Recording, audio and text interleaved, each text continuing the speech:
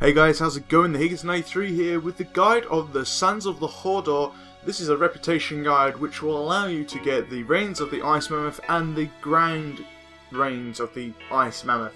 Now, with this, it takes a lot of farming for some people and maybe not for others. But basically, the faction is based in the Storm Peaks, which is in Northrend, which is a level 78 to 79, roughly about that rate of levels to area.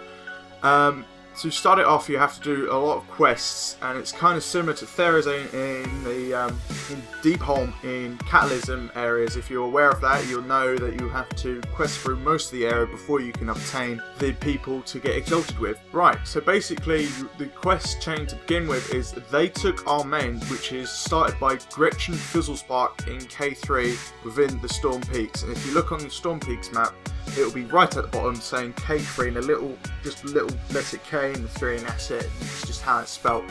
And you can do this quest which will allow you to go through all sorts of things until you unlock the quest Sibling Rivalry, which you'll be able to get honoured after doing all those quests with them as well. And you can do non-dailies and dailies with them at the place in Dun Nithrim where the Sons of Hodir who are being held at. I wouldn't say held, but that's where their base is done. For those who do not want to do the questing, or at least the daily song to make them exalted, but you have to do the quest to unlock them, you can buy their commendation badges in Darand by any of the quartermasters, the Legacy Justice Quartermaster I should say, and they're roughly about 16 justice points each.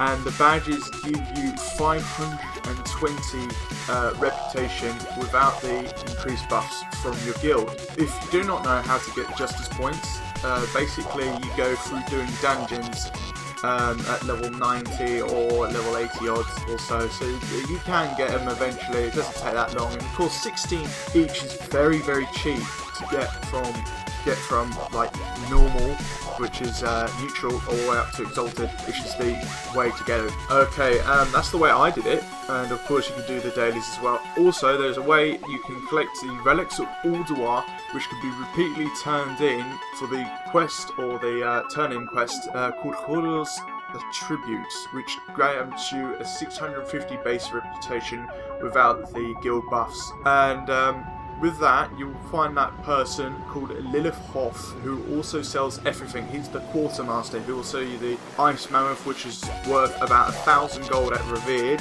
and the Grand Ice Mammoth, which is 10,000 gold at Exalted. But these are before the guild buffs, the Bartering, I believe, which lowers the price by an X amount of money. I do not know currently how much it's worth now with the guild buffs, but I don't have the Grand Mammoth map because I am poor as hell. Anyway guys, that should do it for the guide of the Sons of Hodir in the Storm Peaks. I hope this helps you. Please like, subscribe, and I'll see you in the next video.